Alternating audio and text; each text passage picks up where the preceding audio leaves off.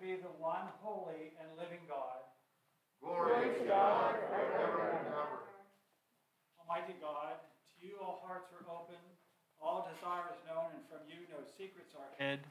Cleanse the thoughts of our hearts by the inspiration of your Holy Spirit, that we may perfectly love you and worthily magnify your holy name through Christ our Lord.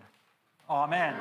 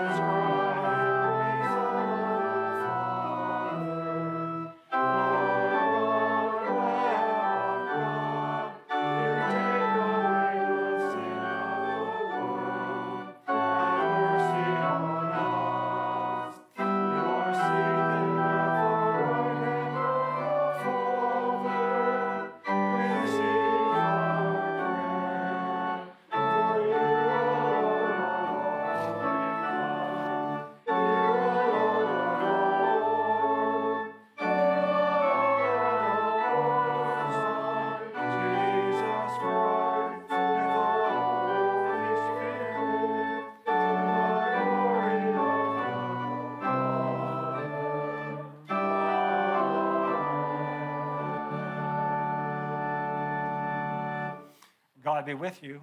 And also with you. Let us pray. Lord God Almighty, you have made all the peoples of the earth for your glory, to serve you in freedom and in peace. Give to the people of our country a zeal for justice and strength of forbearance, that we may use our liberty in accordance with your gracious will. Through Jesus Christ our Lord, who lives and reigns with you in the Holy Spirit, one God, forever and ever. Amen. Please be seated for the reading of God's holy word.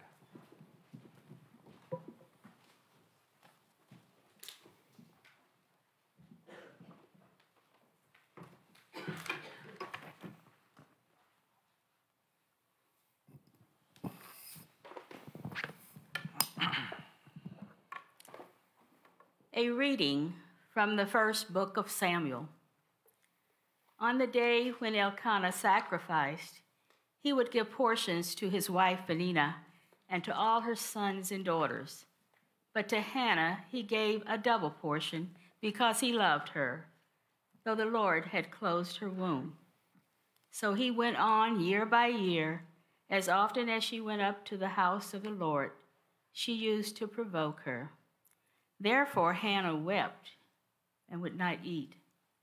Her husband Elkanah said to her, "Hannah, why do you weep?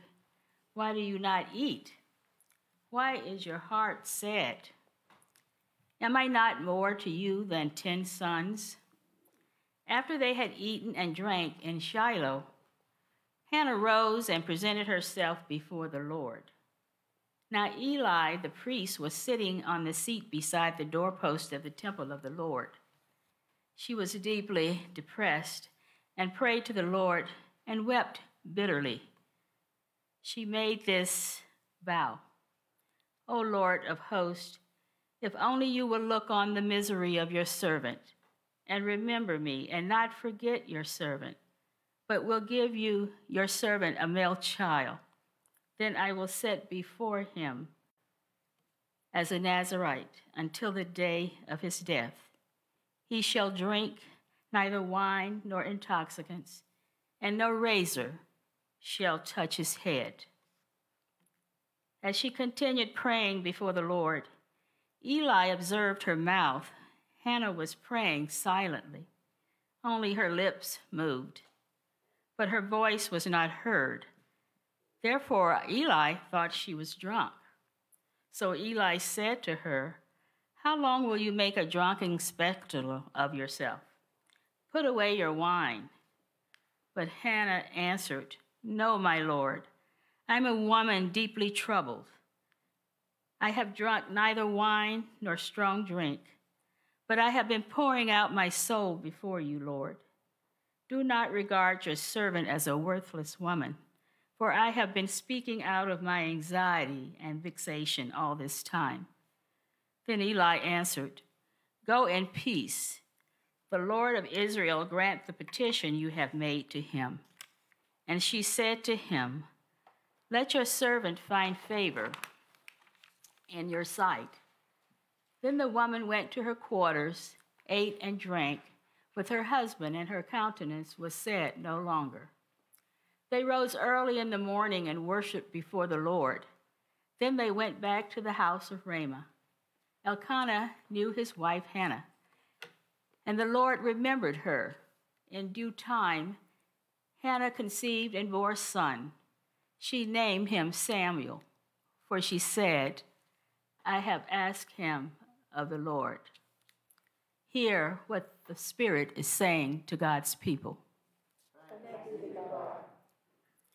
Our psalm appointed for today is from 1 Samuel, the 2nd chapter. We will read the psalms responsively by whole verse. Hannah prayed and said, "My heart exalts in the Lord. My strength is exalted in my God." My mouth derides my enemies, because I rejoice in my victory. There is no holy one like the Lord, no one besides you. There is no rock like our God. Talk no more so very proudly. Let not arrogance come from your mouth. For the Lord is a God of knowledge, and by him actions are weighed. The bows of the mighty are broken, but the feeble gird on strength. Those who were full have hired themselves out for bread, but those who were hungry are fat with spoil. There has been 7, but she who has many children is forlorn. The barren has borne 7, but she who has many children is forlorn.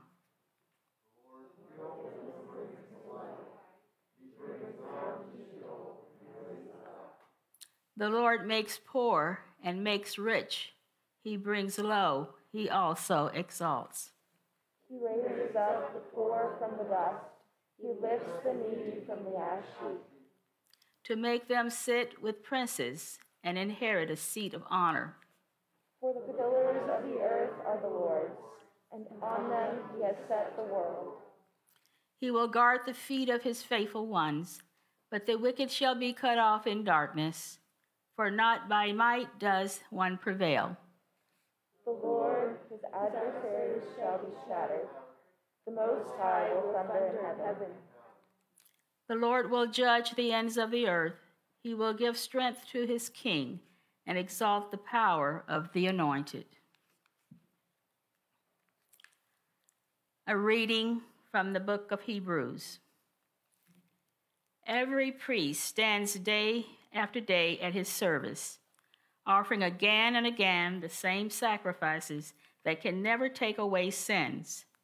But when Christ had offered for all times a single sacrifice for sins, he sat down at the right hand of God, and since then has been waiting until his enemies would be a footstool for his feet. For by a single offering he has perfected for all time those who are sanctified. And the Holy Spirit also testifies to us, for after saying, "This is the covenant that I will make with them after those days," says the Lord. "I will put my laws in their hearts, and I will write them on their minds."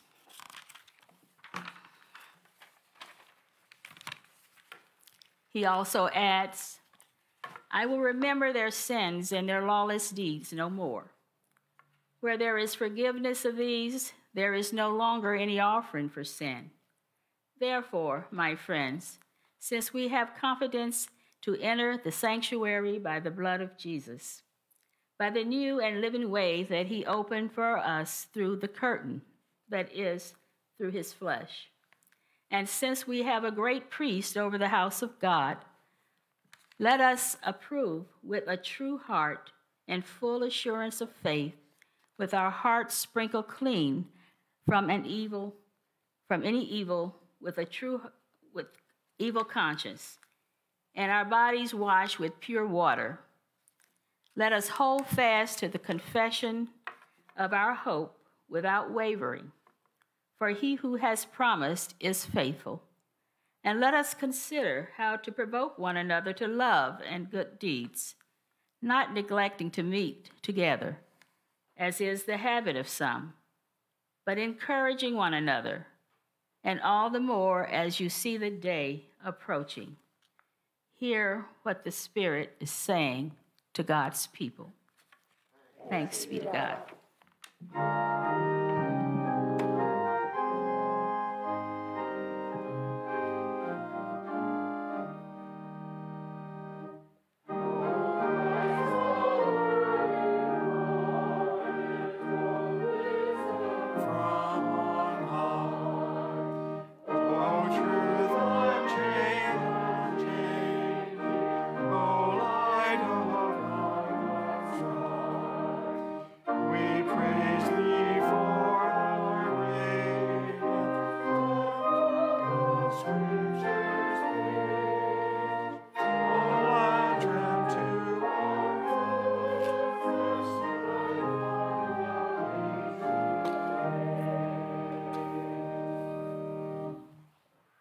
Gospel of our Lord Jesus Christ according to Mark.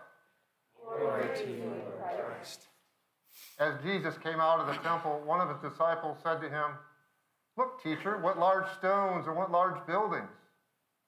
Then Jesus asked him, Do you see these great buildings? Not one stone will be left here upon another. All will be thrown down. When he was sitting on the Mount of Olives opposite the temple, Peter, James, John, and Andrew asked him privately, "Tell us when this will be, and what will be the sign that all these things are about to be accomplished?" Then Jesus began to say to them, "Beware that no one leads you astray. Many will come in my name and say, 'I am he,' and they will lead many astray. When you hear of wars and rumors of wars, do not be alarmed. This must take place.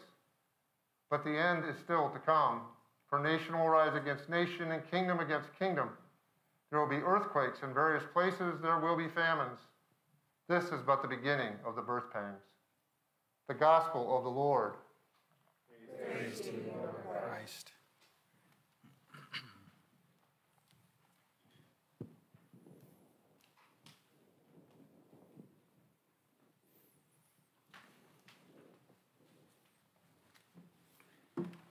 In the name of the Father, and the Son, and the Holy Spirit, amen. Please be seated. I'm seeing snow flurries out there. Has nothing to do with the sermon. I'm just seeing snow flurries out there. In 1976, if you can remember back then, Pat Robertson, until recently the host of the 700 Club, predicted the end of the world would come in 1982, guaranteeing by the end of that year there was going to be a judgment on the world. Christian writer Hal Lindsey wrote that the decade of the 1980s would very well be the last decade of history. Among his scenarios, a surprise nuclear attack from the Soviets.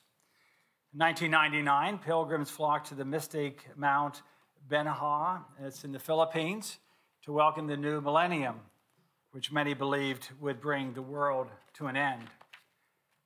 Harold Camping, a Christian radio broadcaster, predicted the world would end on May 21st, 2011. Interestingly, he had previously predicted the judgment day would occur on September 6, 1994. So he continues to bob and weave.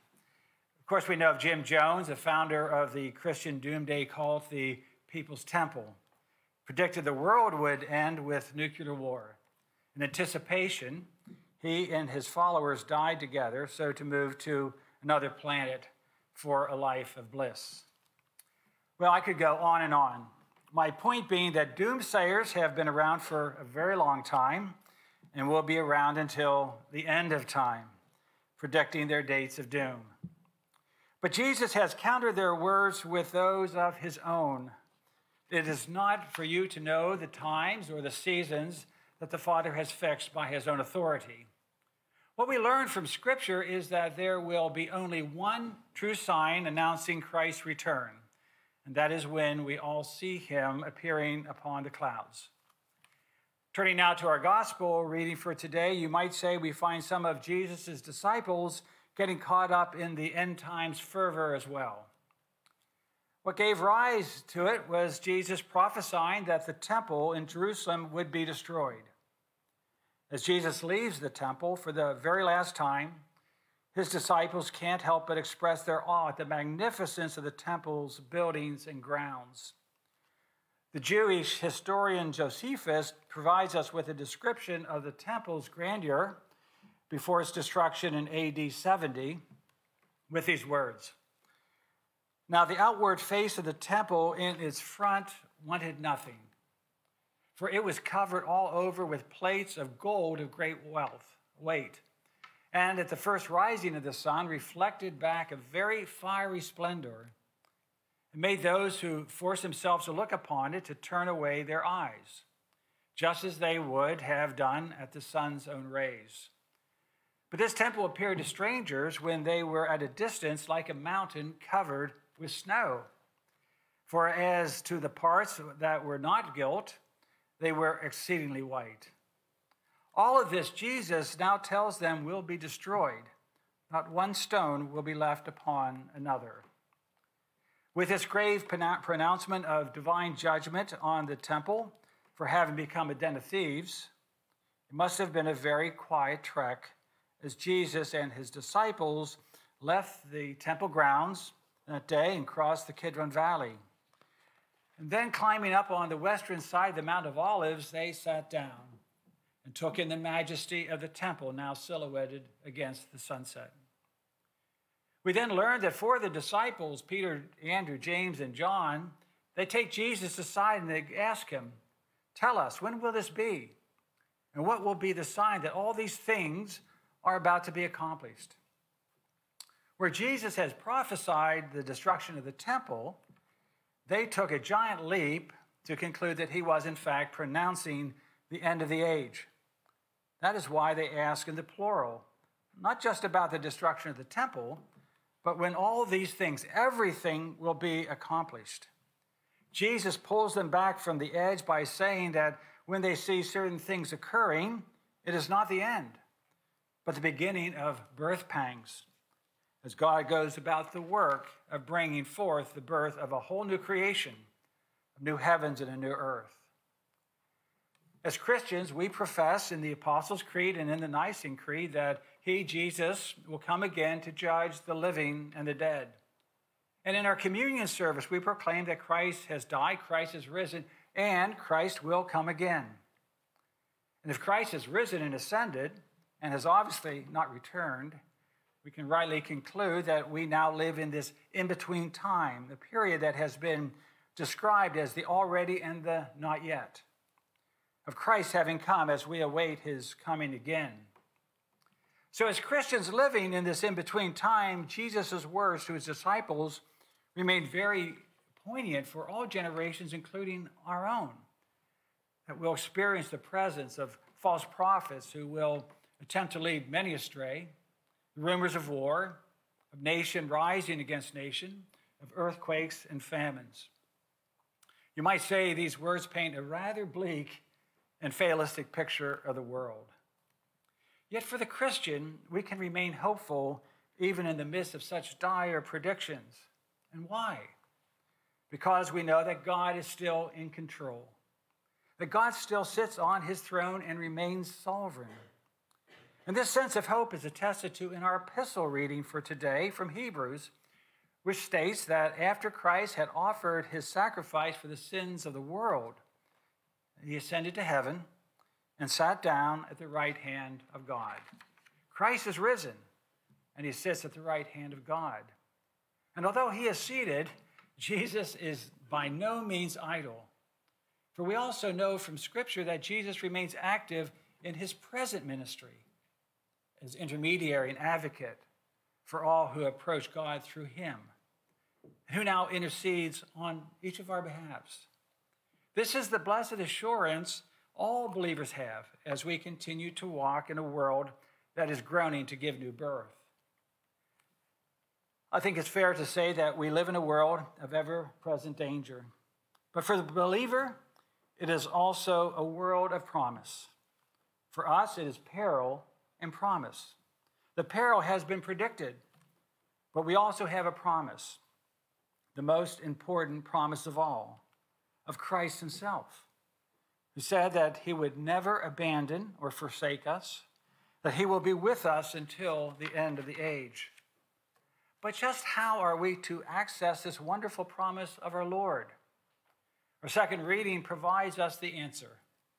This access to the heavenly throne and the ongoing presence of Christ rests in three words: faith, hope, and love. Faith, hope, and love. First, it is about faith, a faith that leads us through the sanctuary and into the very presence of God. And it is by this faith that we experience this ongoing communion with God. It is this union with God that we receive this present and future objective hope grounded in eternal salvation, that nothing can ever separate us from God.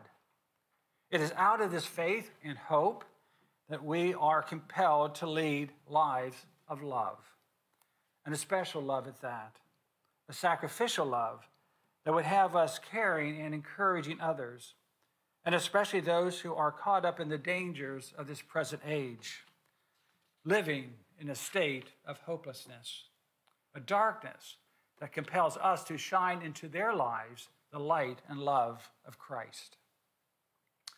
You might say this presence of Christ in the world through us has a cause and effect dimension to it. The cause being faith, hope, and love that we possess and offer to a world in great need. The effect of which to result in the freeing of those in peril, providing hope and the pathway out for those in desperate situations. On this Sunday at St. Albans, we recognize two examples that continue to have such an effect on the world. The first being our military veterans, who have, in times of war and peace, liberated countless numbers living under the yoke of tyranny and oppression. These veterans who have sacrificed of themselves, and in some cases their very lives, have done so not only out of duty to country, but for many veterans, out of the cause of the Christian faith. We honor them. Secondly, today, the parish will recognize with a commitment of monetary support Homes for Families. They reside here in Columbus as a ministry whose mission is to help homeless families regain stability in their lives. Out of this giving of St. Albans, you are corporately living into the Christian cause of faith by offering hope to families living on the most dreadful edge of all, that of hopelessness. In closing, I want us to return just for a brief moment to the greater theme of our lectionary for today, that of pondering the future. We may not know what tomorrow will bring for any of us, but as Christians, we know what we have. What we have is the promise and presence of God that will enable us to persevere and overcome the ways of this world by remaining steadfast in faith, unwavering in hope, and loving and serving one another until our Lord's return, which comes closer with every passing moment. Amen.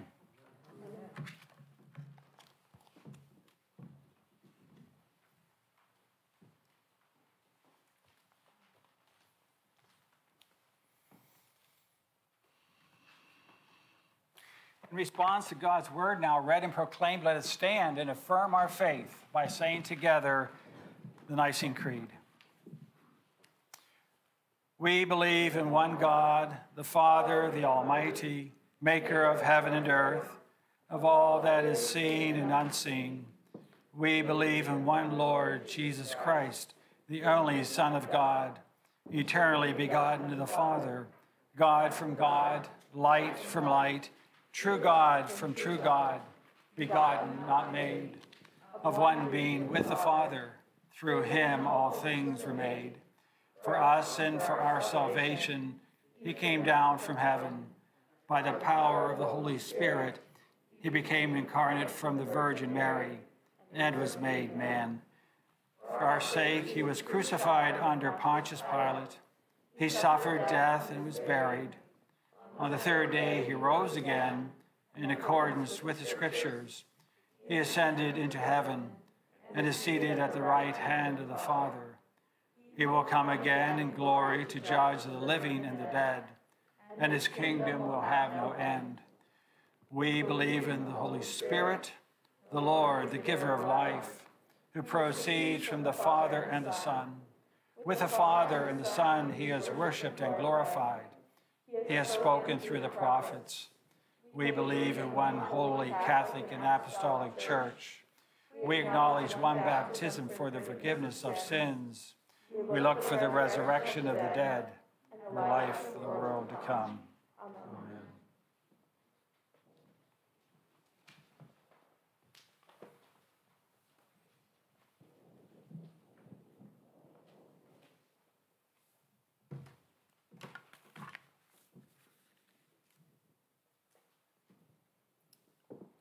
The prayers of the people. I ask your prayers for God's people throughout the world, for our bishops, for the gathering, for our partners in ministry, especially homeless families, and for all ministers and people. Pray for the church.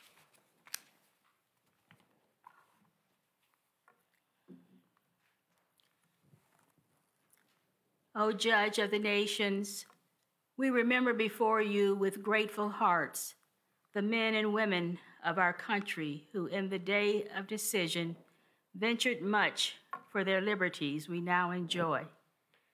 Grant that we may not rest until all people of this land share the benefits of true freedom and gladly accept its disciplines.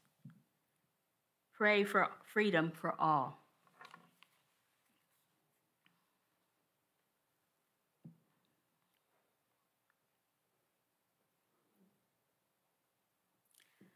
I ask your prayers for all who serve in the military, including Jake Brigden, Edward Dixon Jr., Christopher Dixon, Margaret Farrar, Andre Gibbons, Wesley Hammond, Sean Nealon, Lawrence Lars Overway, Walter Smith, Tyler Uja, Lawrence Rite, Aaron M. Yen, Peter Yen, Greg, Sean, and Abby, for those living and deceased who have served in the military, including David Harris Thomas, Karen L. Tish Alexander, William B. Alexander, Henry R. Benefield,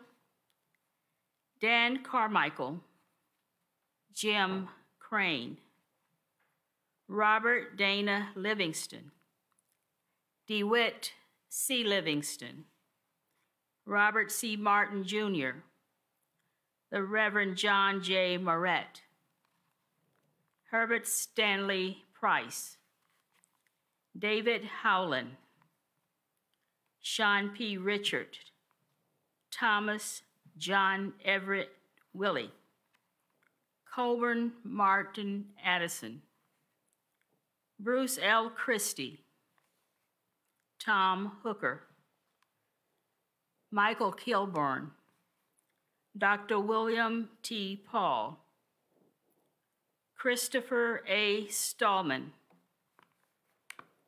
John K. Steffen, W. Peter Williams, Jerry Becknell, Sheldon L. Dotson, John Edwards, Robert Haworth, Leno B. James, John McKinley, Dr. Richard O. Fow, Henry L. Richter, Frank Scheike, Joel T. Thomas, Michael S. Dotson, Richard Theophil, Ted Shalinsky, Charles Chuck Develbus, Dina Clinton Dixon, Dominique Dixon, William Ferguson, Virginia Jenny Gigi, John Tyler Lohnert, John Tyler Lohnert Jr., Daniel Eldon Lohnert, Roger Marshall, Walter Smith, Dr. Richard Snyder, George Bud Troutman, and David White. For those preparing for military services, especially the Reserve Officer Training Corps, that they have a sense of duty, charity, and peace. Pray for those who serve.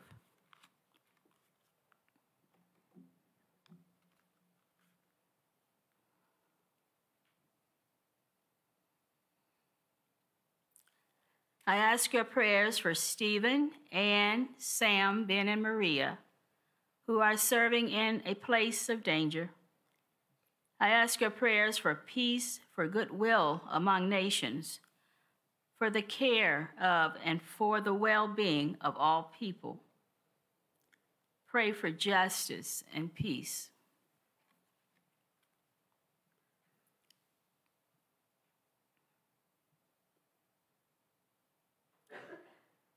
I ask your prayers for the poor, the sick, the hungry, the oppressed, and those in prison. Pray for those in any need or trouble.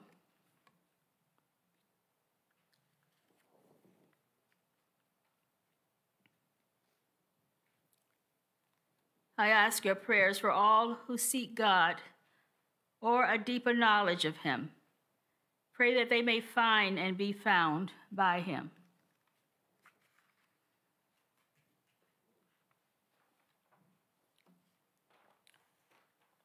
I ask your prayers for the departed.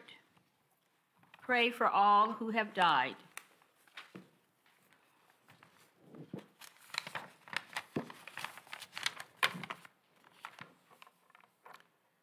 I ask your prayers for the missionaries kidnapped in Haiti, victims of natural disasters, those suffering from COVID along with their medical providers and caregivers, the people who live in Afghanistan who live in fear and danger, and the families and children of Madagascar who have suffered from a 4-year drought.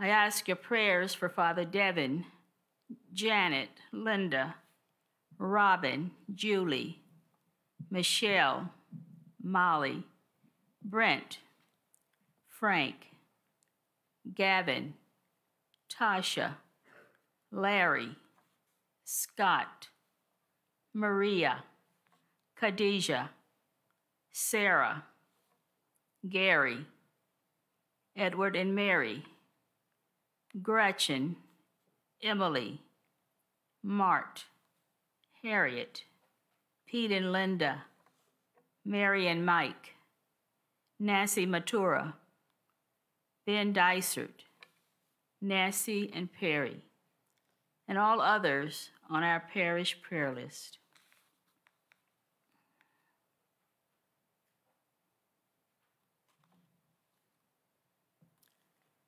Praise God for those in every generation in whom Christ has been honored. Pray that we may have grace to glorify Christ in our own day. Lord, hear the prayers of your people, and what we have asked faithfully, grant that we may obtain effectually, to the glory of your name, through Jesus Christ our Lord. Amen. Amen. Let us confess our sins to God.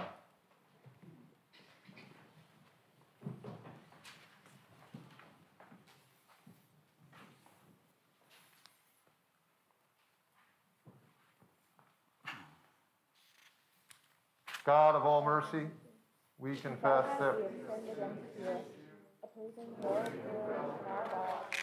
We have denied your goodness in each other, in ourselves, and in the world you have created. We repent of the evil that disgraced us, the evil we have done, and the evil done on our behalf. Forgive, restore, and strengthen us through our Savior Jesus Christ, that we may abide in your love and serve only your will. Amen. May the Almighty God have mercy on you, forgive you all your sins through the grace of Jesus Christ, strengthen you in all goodness, and by the power of the Holy Spirit, keep you in eternal life. Amen. Please stand. And now may the peace of the Lord be always with you.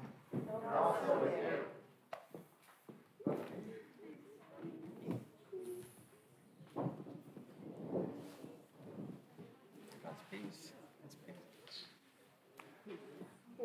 God's peace. God's peace. God's peace. Good job.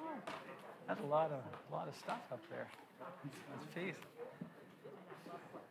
God's peace. God's peace. God's peace.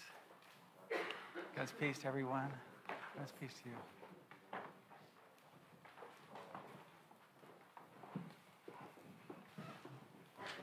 Please be seated for the announcements.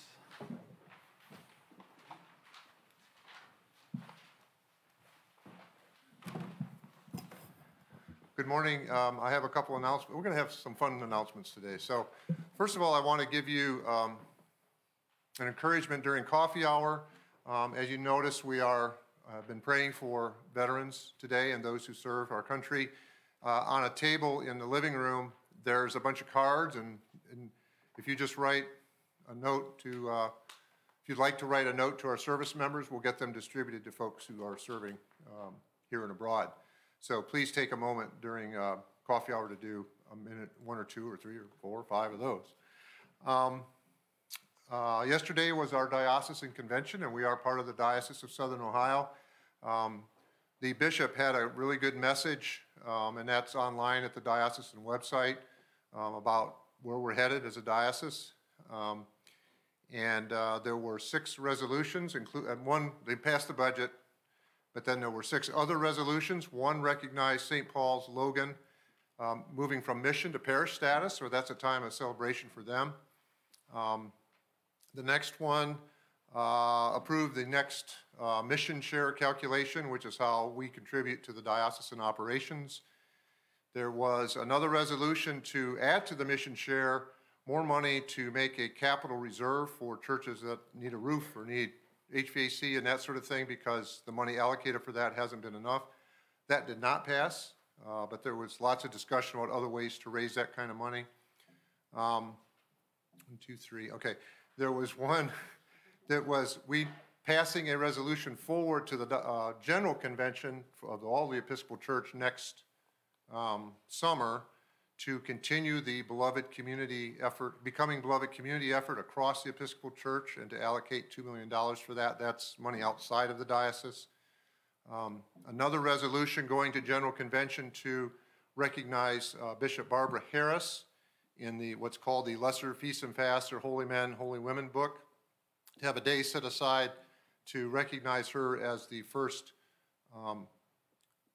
black bishop, and I think the first woman bishop in the Episcopal Church. She died last year, so it's time to recognize her contributions.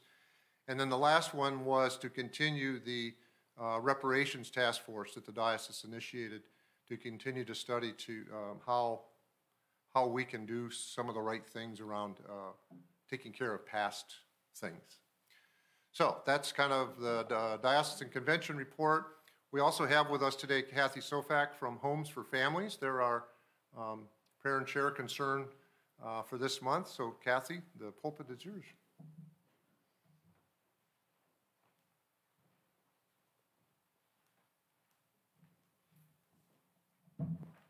Good morning. It is my profound privilege and blessing to be with you today. It's been a beautiful morning. I've been a part of this sacred home since 8 o'clock this morning in the early service, and had an opportunity to share coffee with members of the church between this service, and I have felt nothing short of welcomed. And I thank you for that as a parish and as fellow humans. We need a lot more of that in the world today, don't we? It feels great to be out and about. It feels great to be in front of people and to be able to share updates about the organization I serve. I wanted to tell you a little bit today about Home for Families and emphasize a bit what separates us from other organizations that are serving the same mission and the same purposes of rising people out of economic instability. Home for Families is a new name for us. You've likely heard of us called the Homeless Families Foundation prior. St. Albans Church has supported our organization for many years. And on behalf of the clients and staff at Homes for Families, we thank you so much for those gifts.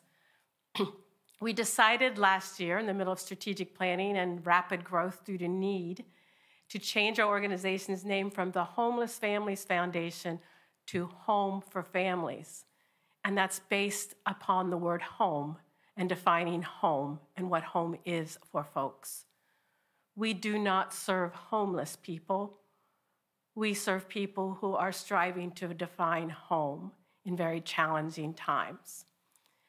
And for all of us, that has a different meaning. For people who are struggling with social injustice and generational poverty, it can be overwhelming. I myself become completely overwhelmed by all of the issues at hand: affordable housing, affordable wage, social justice. It becomes overwhelming. As a community, as a nation, as a people, we are addressing the challenges and we're working to move away from social injustice and generational poverty.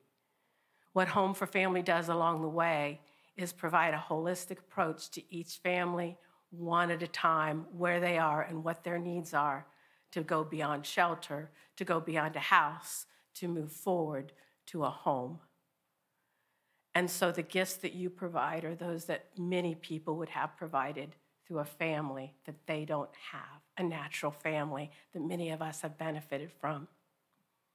I'm reminded so often of my life and my life's journey and how that one thing could have occurred, that I could very easily be one of the clients that I work to serve every day.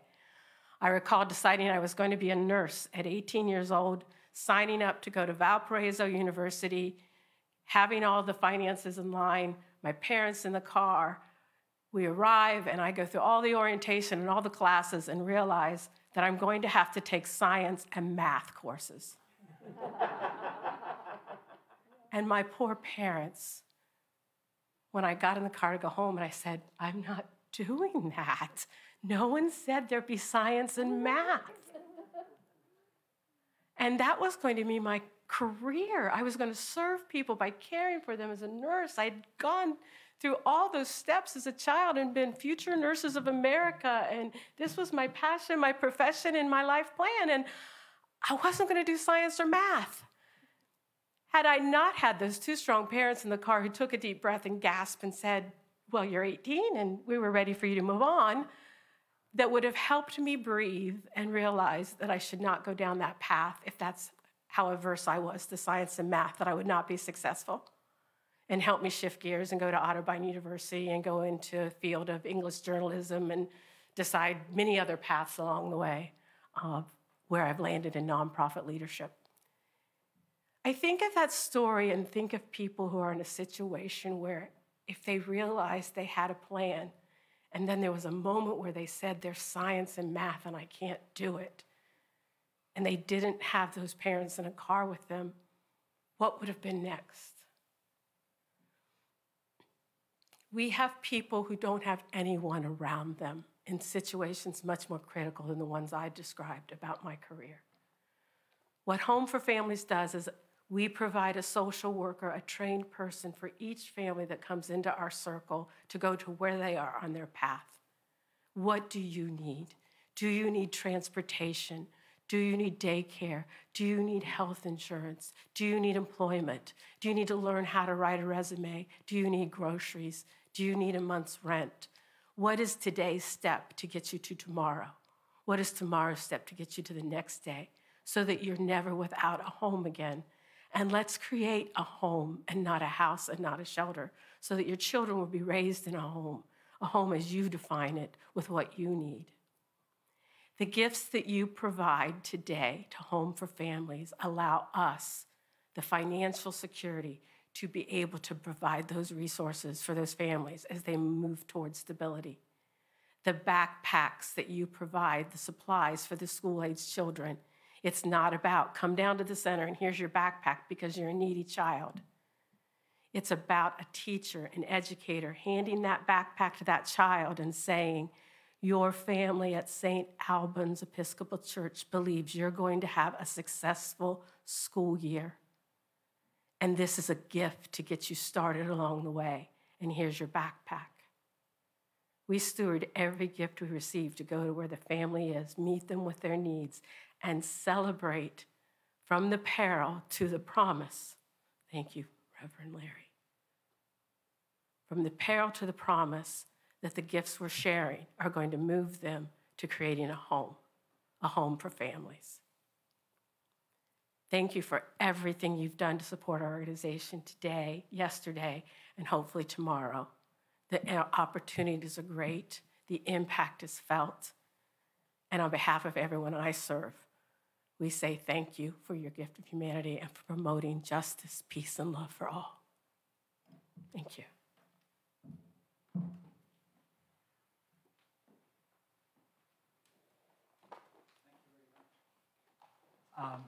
As I mentioned last week, I just retired recently as president and CEO of Lutheran Social Services after 10 years. And over those 10 years, I'm very, very familiar with the work of Homes for Families.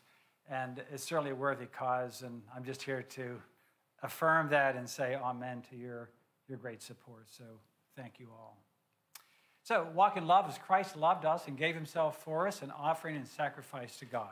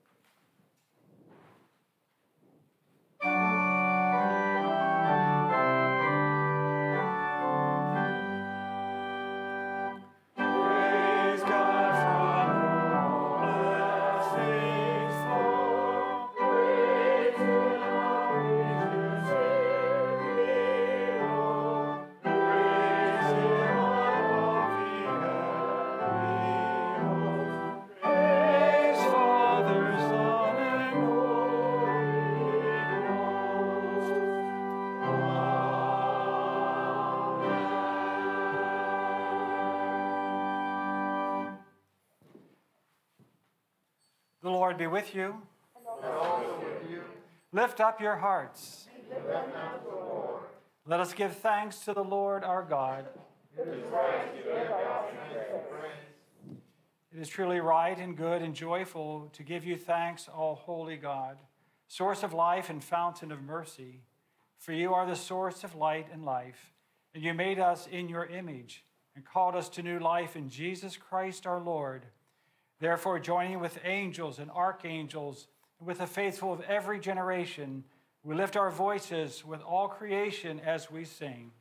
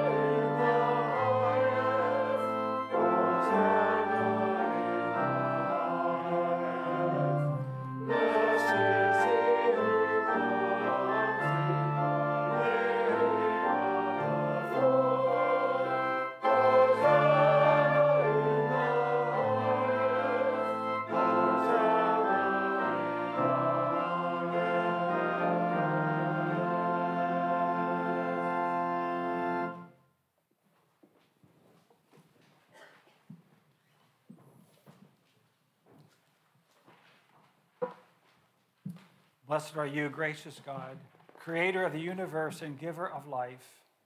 You formed us in your own image and called us to dwell in your infinite love. You gave the world into our care that we might be your faithful stewards and show forth your bountiful grace. But we failed to honor your image in one another and in ourselves. We would not see your goodness in the world around us, and so we violated your creation, abused one another, and rejected your love. Yet you never ceased to care for us and prepared the way of salvation for all people. Through Abraham and Sarah, you called us into covenant with you. You delivered us from slavery, sustained us in the wilderness, and raised up prophets to renew your promise of salvation. Then in the fullness of time, you sent your eternal word made mortal flesh in Jesus. Born into the human family and dwelling among us, he revealed your glory. Giving himself freely to death on the cross, he triumphed over evil, opening the way of freedom and life. On the night before he died for us, our Savior, Jesus Christ, took bread, and when he had given thanks to you, he broke it and gave it to his friends and said, "Take, eat, this is my body, which is given for you. Do this for the remembrance of me."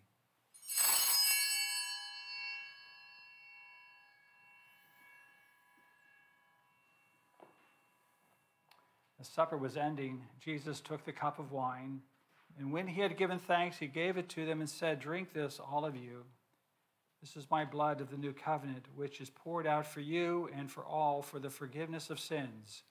Whenever you drink it, do this for the remembrance of me."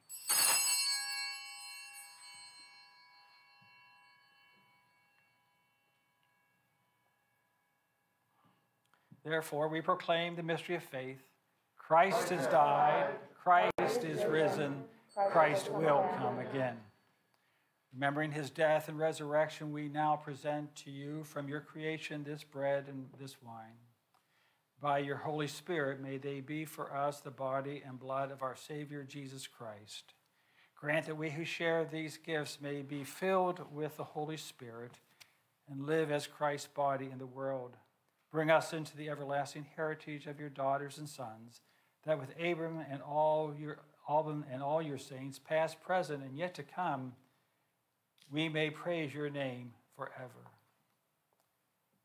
Through Christ and with Christ and in Christ, in the unity of the Holy Spirit, to be honor, glory, and praise forever and ever. Amen. Amen.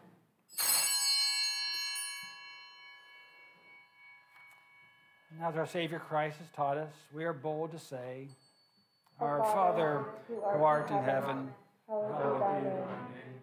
Thy kingdom come, thy will be done, on earth as it is in heaven. Give us this day our daily bread, and forgive us our trespasses, as we forgive those who trespass against us. And lead us not into temptation, but deliver us from evil. For thine is the kingdom, and the power, and the glory, forever and ever. Amen.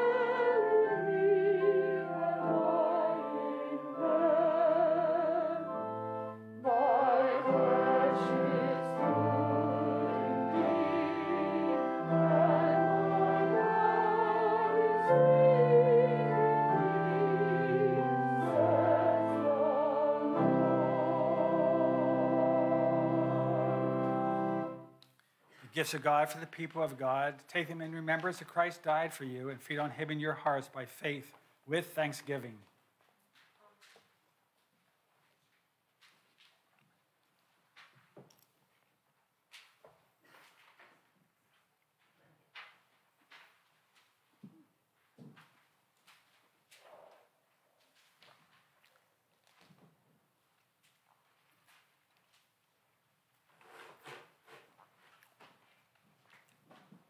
Christ, the bread of heaven. The body of Christ, the bread of heaven. The body of Christ, the bread of heaven.